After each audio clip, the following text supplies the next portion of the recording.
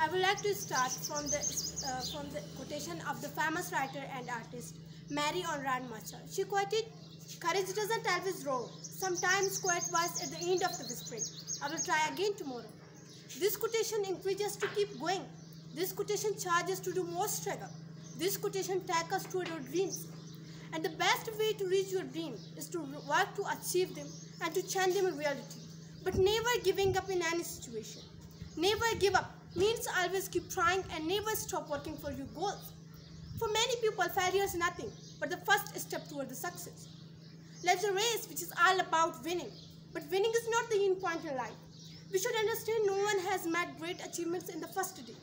World famous cricket player Sachin Tendulkar had not become popular in the first day.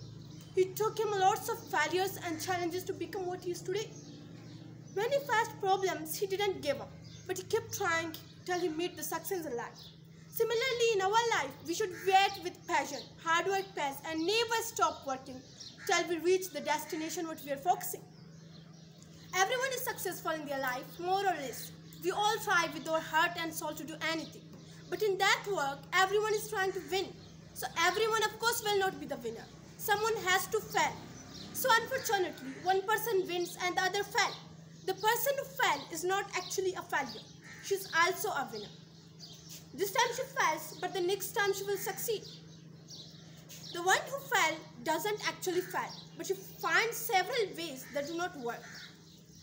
The only thing we have to do is not ever give up. As long as we are alive, we should not give up. We have to be successful, and we will be successful because we were born to succeed. And now I want to end my speech with the quotation of Jack M.A.